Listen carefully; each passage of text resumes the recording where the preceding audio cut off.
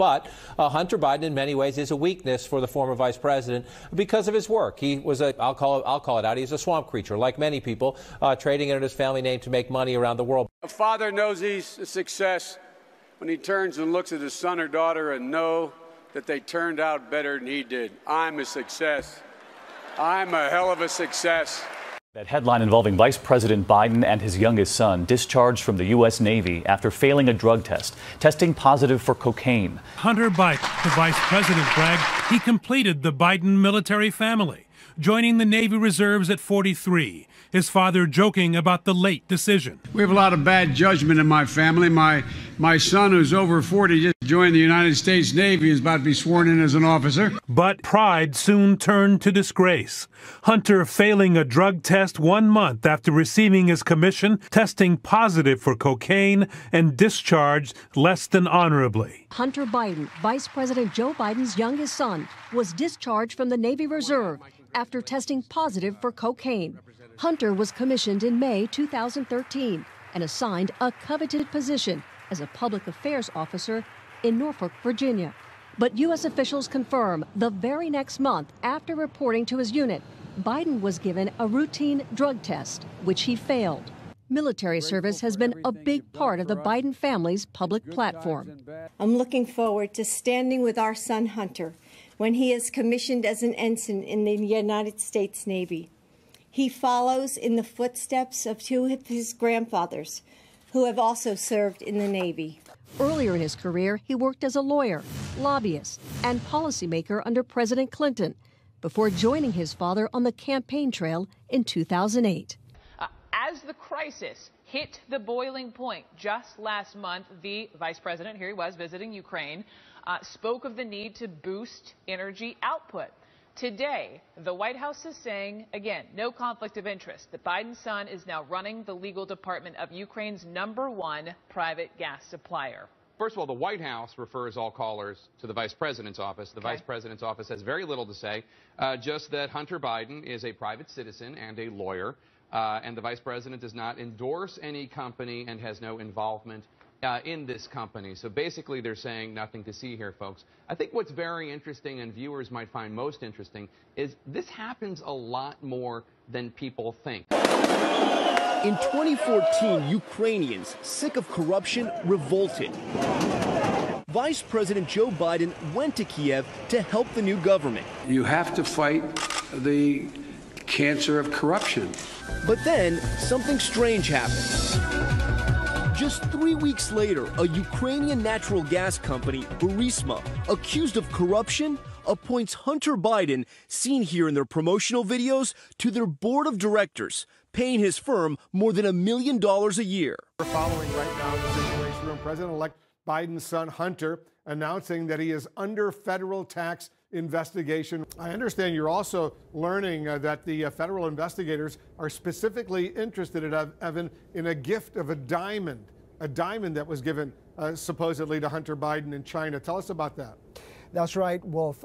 There is a very curious episode that happened in 2017. Hunter Biden described some of this here. He said that at the end of a meeting with this businessman, Ye Jianming, who he was trying to get into business with, at the end of that meeting, he goes up to his hotel room and he receives a 2.8 carat diamond. Now, it's not clear what happened to the diamond. According to the account that Hunter Biden provided to the New Yorker, he says he gave it to some associates and he doesn't know what happened to it. Well, I disagree with you a little bit. I don't think this is merely a muddy the water story.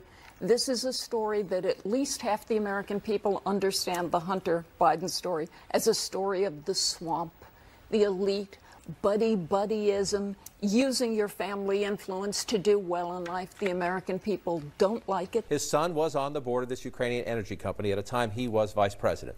Obama, the president, asked him to go to Ukraine to talk about corruption issues. So there is at least the appearance there. But listen. I don't discuss business with my son. I didn't know that was the case when in fact I found out after the fact. And because I don't discuss things with my son or my family, because I don't want to have any knowledge of any, I don't want to be accused of, well, you talk with your son or you talk with your whomever. If you're the vice president in an administration that is proudly boasting it's the most ethical administration in history, isn't that backwards?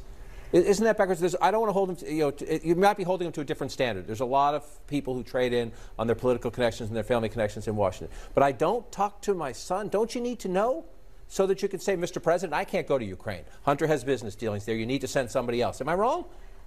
No, and I don't think Biden has really addressed the fundamental question of that, about when did you talk to Hunter? Why did you not talk to him earlier? And as president, how can the American public be assured that your son is not going to be presenting an appearance of a conflict of interest? And I don't think he's fully addressed those questions yet. If you read that New Yorker profile of Hunter Biden, which came out a couple of weeks ago, they talk about this. They talk about, Hunter Biden used to be on the board of MBNA or work for MBNA, and as a senator, Joe Biden had a lot of bills and stuff related to banking. The series allegations of corruption involving Joe Biden have been raised in recent days. I'm sorry, I'm not answering your questions, okay? We're talking about the coronavirus. That's what I don't have all day for questions. That's what we're taking now. This is a test for Biden because his son was, as many people in Washington are, a consultant who, if his name was Hunter Smith or Hunter Doe, might not have had the access that he had. How big of an issue? This, so far, from what everybody has done in terms of reporting, they've not uncovered anything that looks actually illegal. But it looks like that old standard definition of Washington, what's legal is really what's troubling to people. So he got hired, got put on the board of this gas company, and as you said, if his name was Hunter Walker, would he have done so? And so that doesn't look good. Biden does have a problem here, by the way. I mean, I have to say, $50,000 a month for Hunter Biden, clearly to be selling influence, because otherwise no one would ever pay him that kind of money for a company that frankly was pretty corrupt and has been before and has been since under And is that Joe Biden's fault or problem?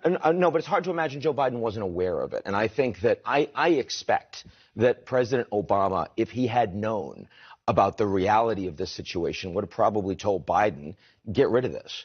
Like, we shouldn't have your son working in this situation. That would have cost him something. And I feel like even if maybe Biden wasn't aware, but Biden should have been aware that that would cause an issue. And I know conservatives are really seizing on this, right? Because one of the biggest concerns in terms of optics had to do with some of his business dealings in both China and Ukraine. Can you explain that to all of us?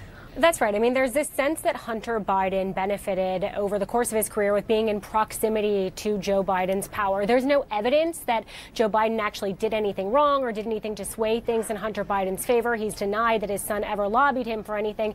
But, when you look at Ukraine, for instance, Hunter Biden was on the board of this energy company, and it was being investigated by a prosecutor in Ukraine. Joe Biden got that prosecutor fired by threatening to withhold U.S. aid. Now, everyone says that's because the prosecutor was deeply corrupt, but you can see what the optics are. He takes Air Force Two with Joe Biden to China in 2013. A few days later, this business deal is finalized. And so, it sort of gives the impression that Hunter Biden is constantly using his connections with his father, essentially to get these deals done. And there's an interesting quote in this New Yorker article. And it says, as a former senior White House aide put it, there was a perception Hunter Biden was on the loose, potentially undermining his father's message. Another former business associate said, the appearance of a conflict of interest is good enough at this level of politics to keep you from doing things like that. And Brooke, frankly, that's what Republicans are betting on. They're betting on the fact that the appearance of impropriety is just as important as the actual impropriety itself. He said, you have no authority. You're not the president. The president said. I said, call him. I said, I'm telling you, you're not getting $1 billion. I said, you're not getting $1 billion. I'm going to be leaving here. And I think it was, 6 hours? I looked, I said, I'm leaving in 6 hours. If the prosecutor's not fired, you're not getting the money. Well, son of a bitch. Got fired. And they put in place someone who was solid.